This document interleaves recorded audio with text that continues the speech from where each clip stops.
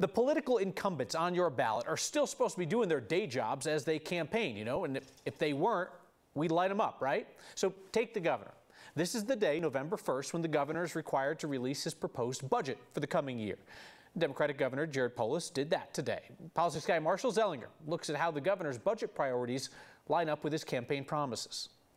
Crime, fentanyl, cost of living, topics that have dominated the governor's race. So as Democratic Governor Polis unveils his budget for next year, should he remain governor, is he putting our money where his mouth is? Let's start with crime. His budget proposal calls for state lawmakers to approve $35 million in public safety money, $12.5 million for auto theft prevention. The National Insurance Crime Bureau ranks Colorado as #1 in auto theft and the Denver metro area as #2. And Republicans are using those stats to recommend voters make a change at governor. Polis said today his funding to combat auto theft was not asked for in previous years. We would be supporting 10 prosecutors that focus on auto theft across judicial districts in our state. This is not something they requested 2 or 3 years ago.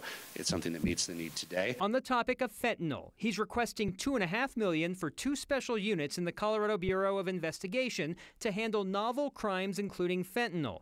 Fentanyl, however, is not novel. It's not new. When asked about that, Polis instead pointed out the $3 million he's seeking to better the technology to determine if drugs contain fentanyl. We're upgrading the state toxicology lab to more rapid processing of results, including whether substances contain fentanyl. On cost of living, his budget does not further delay the 2-cent per gallon gas fee that will start in April. It was supposed to start this summer, but was delayed because of the inflation. His budget also does not delay the statewide 10-cent bag fee that begins in January. He said state lawmakers can decide if they want to consider delaying any future fees. We are very open to any and all fee relief that the legislature is willing to consider, and we have some time in the legislative session to look into that as that continues through April. There was no money set aside for a new sound system. It's interesting that the governor has to do their budget on November 1st because an election will always happen after that date.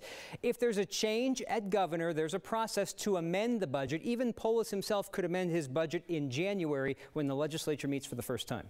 And in Colorado, voters get more of a say than we do in other states because we could pass ballot measures that could change the amount of money the state brings in. Yeah, Proposition 121, which I talked about yesterday, that could lower the state income tax. Proposition 123 could say, here's how you have to spend some of that money. There are things that could alter how the state spends, and the governor said today, even if everything passes, my budget is firm because we're in Tabor refund territory, so it's only going to reduce your Tabor refund. It's only when we're not in Tabor refund territory where the state would have to cut things, and he says if a recession happens, which is likely, that's when you worry about it, but that could be after he's out of office, perhaps.